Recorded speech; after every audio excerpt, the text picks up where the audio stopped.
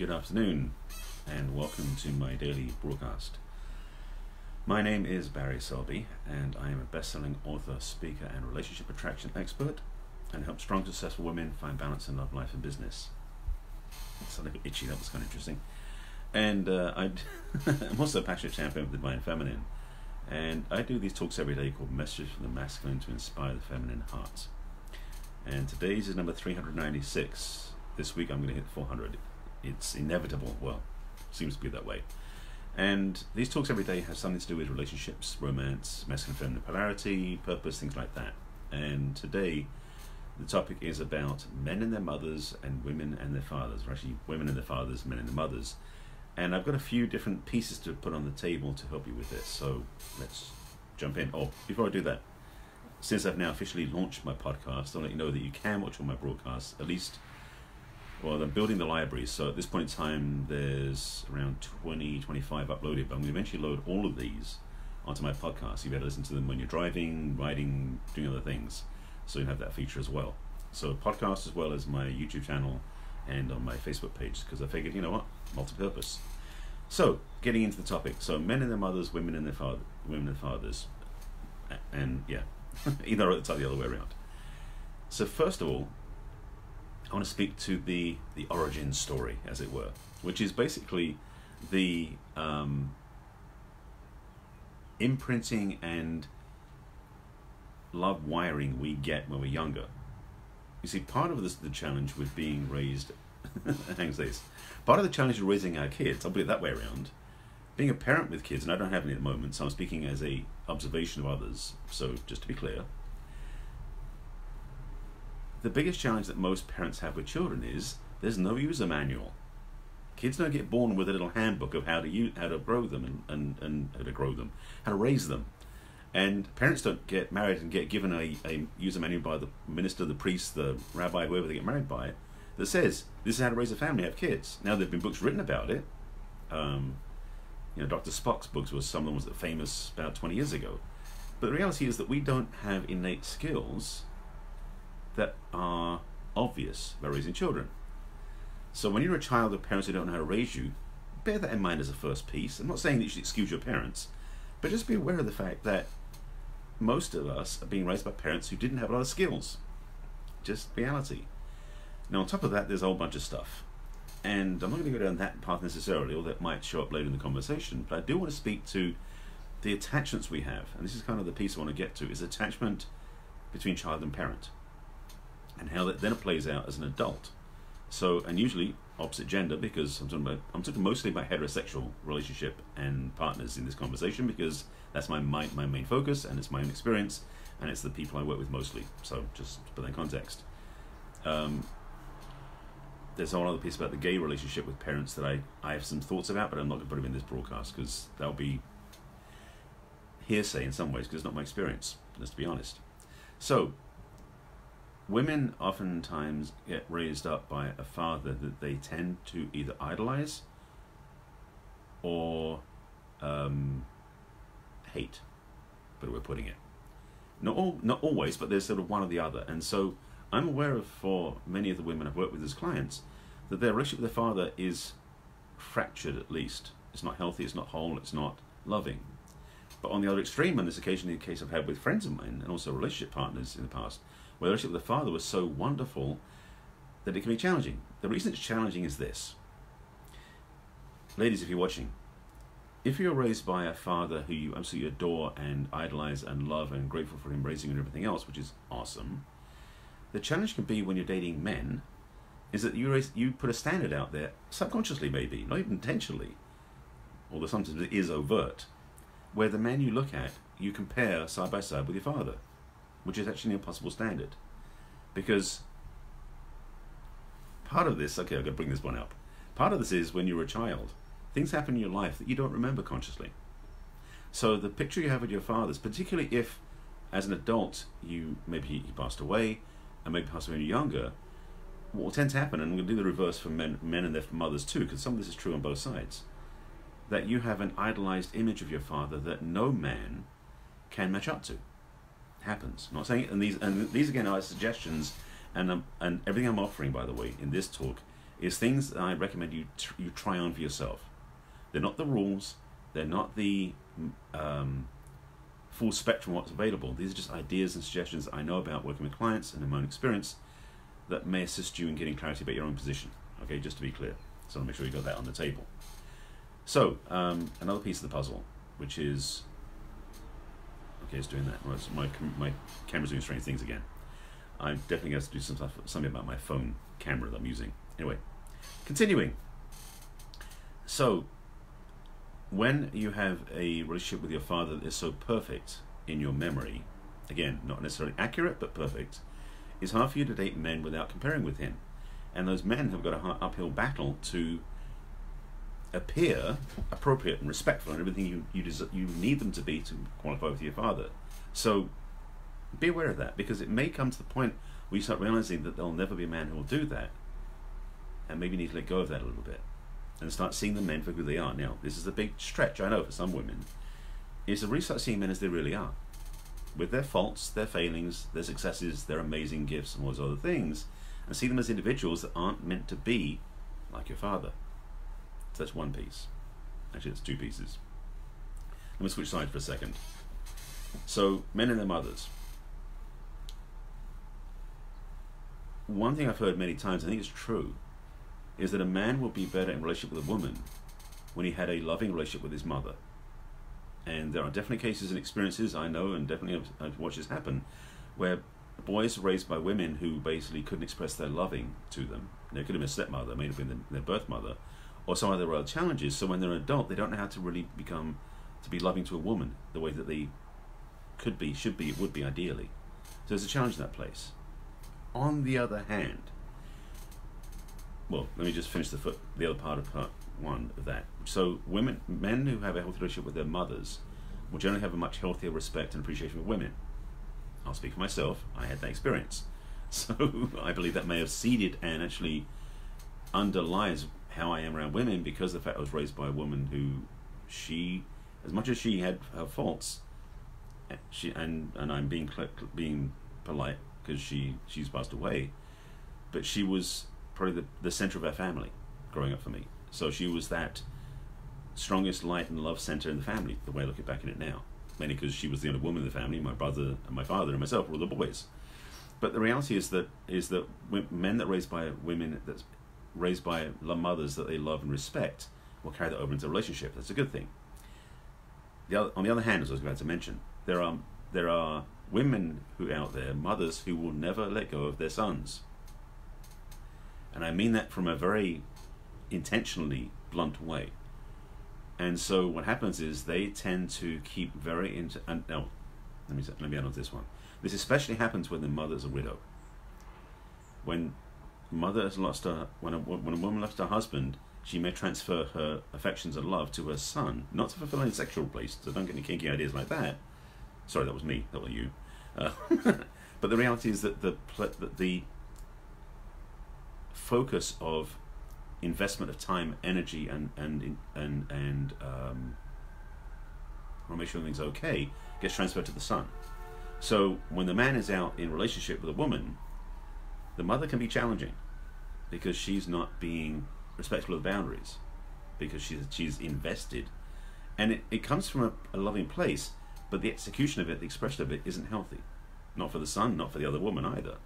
So part of that shift can be having a real honest conversation, the son with the mother, to really say, much as the loving is there, when it needs to have healthy boundaries. And that's one of the things that all of these different relationship paradigms I'm talking about is one of those big challenges, is having healthy boundaries, regardless of the gender of parent to child. Because we all have these opportunities to grow into our own uniqueness, and for some parents, letting their child grow up to being a full adult and letting them go, Rumi talks about how children come through us, not from us, and about how it's about not our work to control them, but to free them. And so, to understand that in life, it means that parents really have to be respectful that the kids' choices are their own, especially when they're adults. I'm talking about when they're 15, 16, but when they're 25, 35, 45, it's time you give them space to live their own life. Now, if they're not, that's another story. But to second guess them, to be invested in their lives, and to not let them have freedom in their relationship choices isn't healthy in either direction. So that's a cautionary tale, by the way, to be for another time. But for many men and for many women, their relationship with their parents has that impact. Okay, I've got to put this piece in. This is the piece I thought I wouldn't need to, but I need to put this in anyway. So I've given you the point of view about men and their mothers and women and their fathers. Okay, I put this piece in. I saw two things show up, but the other one doesn't fit now. Unless it does, we'll see. So one part of this is, I shared about that we didn't come in with user manuals. And we didn't, as children, we're raised by the best that our parents can do.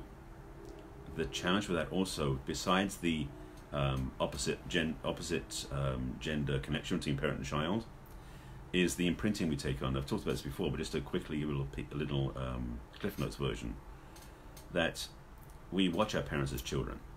We watch them without realizing we're taking on like a tape recorder. If you remember tape recorders, that is a while ago, isn't it? We take on what they're doing and the way they relate to each other as the way that we think we should do it. And we do this without realizing we're actually taping it. It's almost like putting it into a tape recorder, using that term again. I know for some of you they go, I remember those, and some people don't. And put it away in a filing drawer that we don't think about. So as an adult, we don't know it's in there, but it's still working. And so the recording we made as a child of how relationships are based on what we saw our parents do becomes the guidance system we use as an adult in our relationships. But we're not aware of it. It's totally under the radar. And that's one of those challenges, because subconscious programming, because it's subconscious, is invisible to our awareness until we become aware of it. And so the dance we have in relationships, the opportunities we take to advance our love life, as it were, is also heavily influenced by those automatic programs in the subconscious. And if we don't take action to course correct those programs inside, because to be honest, most of our parental relationships were doing the best they could with what they knew how. They weren't out to make our life hell. Some cases they were, but most times they're not. They were doing the best job they knew how. But the challenge is we don't necessarily know that what we can have in a relationship is better or different from what they gave us as their example. So if you're in a place where you're hitting that limit now and you're saying, no, I want something different, I want something better relationship, it's likely that you're still playing that tape inside, that recording of what happened when you were a child. That can be changed, by the way. That tape can be reprogrammed, as it were, because it's not going to necessarily be erased, because you still need some framework, but it's how do you make the framework work for you where you want to go in your relationships. Hang on, I'm just seeing if the other piece wants to come through. This happens in my broadcast, by the way. I have a few ideas that pop in, and then I got to speak about them when they exhaust them. When I exhaust them, I'm like, hey, so is another one coming through? And no, there's not. So this is the crux, as it were, or the main thing I want to make sure you understand, is that us human beings, as adults, tend to have a lot of influences in our awareness about how we choose love. Now, for some of us, that's influenced by the world around us, not just our parents who were before us and who were the big people when we were kids, showing us how to do it, but by what we watch on, even what we see on TV. So it's always good, this is a big tip, by the way, to look at your relationships, to look at your dating practices from a place of clarity and witnessing.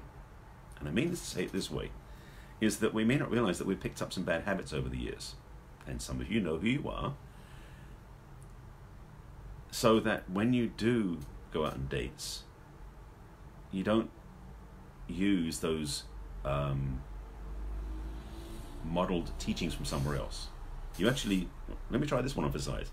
If you go on a date with somebody, how about this? You be honest. You don't play games, you don't put on certain pretenses or use certain scripts that you know you've heard before that sound good, or use a somewhat routine you've used before. How about you just in the moment, honest, speaking your truth and asking to know what the other person's about. This radical idea is called honesty. And it can be a very powerful way to learn how to be in a relationship. Now, I suggest you actually use this tool in every relationship, not just in romantic ones, and also not just when you go on dates, but when you're in the relationship. So part of what this relates back to the first things, I'm just tying this all back together, apparently I am anyway, is when you become more when you become able to witness more of your life, and you can in a way observe what you're doing, like step back from what's happening, which you can do if you have practice of this, it's a skill you can learn. if you've already done it, most of us know how to do this, we just don't always claim we can do it. Watch how you interact. Because you might notice when you're interacting with somebody, they're actually walking through that interaction using the mindset of your parent or both parents versus your own freedom to choose. And when you start seeing that, you're going to go, oh, hang on a second, and you can change that. But it's that default wiring, that automatic programming that we tend to run without thinking about it, where we end up making choices in a relationship that aren't our intentional free choices. They're our tape recorded ones, as I mentioned. And so being able to witness is a first step to detaching that playback from the recorder, so you can re-choose or choose differently your dating relationship experiences. Hope that makes sense. Now, one back end piece for the beginning again, just to wrap it fully up. I spoke about how for men and their mothers and women and their fathers, both the upbringing and then the adult paradigm as well. There's one other piece in there, I think. Maybe there was, maybe not. No, I covered that. Okay. Just checking to make sure I covered everything so you got what I intended to give you in this broadcast. I think that's it. That must be it. I haven't had any questions show up on the screen, and I haven't had any other downloads come through, so I guess this is it for this broadcast. So in summary, well, just quick PS, postscript, bottom line on this is, if this speaks to you, let me know. I'd love to know in the comments if this is value for you. If you want to watch this broadcast after it's been played, it will be shown up on replay on my wall on Facebook, as well as on my business page on Facebook. That's where it starts, and that's barryselby.author. I also put these onto my YouTube, so they'll be on my YouTube channel, which is Barry Selby, and the playlist is Messages from the Masculine, and they are now starting to appear on my podcast on iTunes, which is Messages from the Masculine, so you can find them there in audio format. Then what else? Oh yes, if this is a challenge for you and you want help in this area, this is my speciality, as you may have guessed. I do offer a complimentary clarity conversation. It's good to be clear. That you can grab for yourself. It's a 30-minute conversation. My gift to you. It doesn't cost you anything, just your time. Go to my website, which is barryselby.com. Yes, I do have my name on everything, at least of mine. And if you click on the Let's Chat button on the left-hand side of the menu, you can sign up there for a discovery session. Also on there is the video blog, which is where these will end up, although I'm looking to reformat that sometime soon to make them more easily viewable, because that's almost 400 broadcasts on one page is a lot of content. As well as my book is on there. If you want to get my book, that's recommended reading, hint hint, and my online program, as well as my coaching. And with that, I think I've given you everything I need and everything you need. Hopefully it's been of help to you. If this makes sense, let me know in the comments. Again, if you have any questions after I sign up, I will answer them in the comments. If you want to get some more help, you can message me over social media, or again, you can sign up for a discovery session. And if you know anybody should watch this, please share it with them. It might just inspire them or scare the living daylights out of them, or both. So thanks for watching, and thanks for being with me. I will see you again tomorrow for my daily broadcast, and I think that's it. Take care. Bye.